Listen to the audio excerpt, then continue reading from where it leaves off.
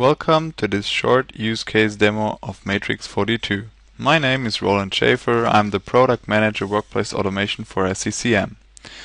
Today I will show you how a quick and easy software push rollout looks like by using Matrix42 Enterprise Manager on top of Configuration Manager 2012.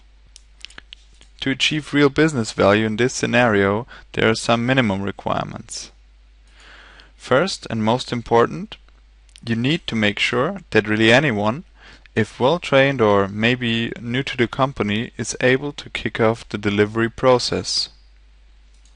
Second, it's essential to give quick, easy and secure access to the exact set of data that is needed in order to save time and avoid mistakes. Third, and critical to your success, the automation system needs to deliver what the end users requested as soon and as easy as possible. And how do we make that possible? I will show that to you in a very quick video live demo. We go to the distribution area, then we select to do a push rollout with using SCCM. In this case, we want to push free Commander to the computer and install it.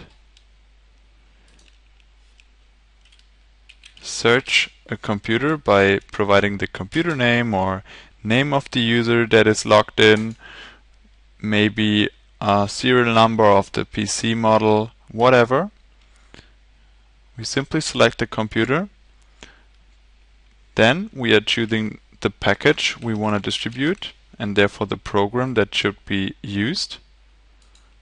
In this case we do that silently, and that's it. We click OK to create the task, and what is now happening in the background?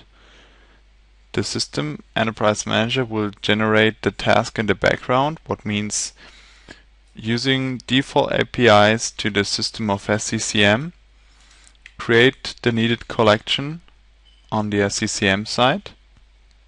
We can see that here. Newly created collection, and in addition to that it will create the deployment for the actual distribution to the client.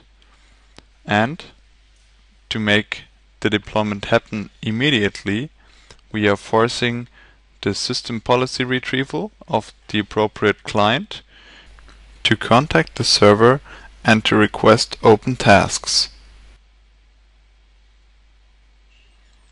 And there it is. You see that the System Center Configuration Manager agent is now downloading and installing the software. And wow, that's it.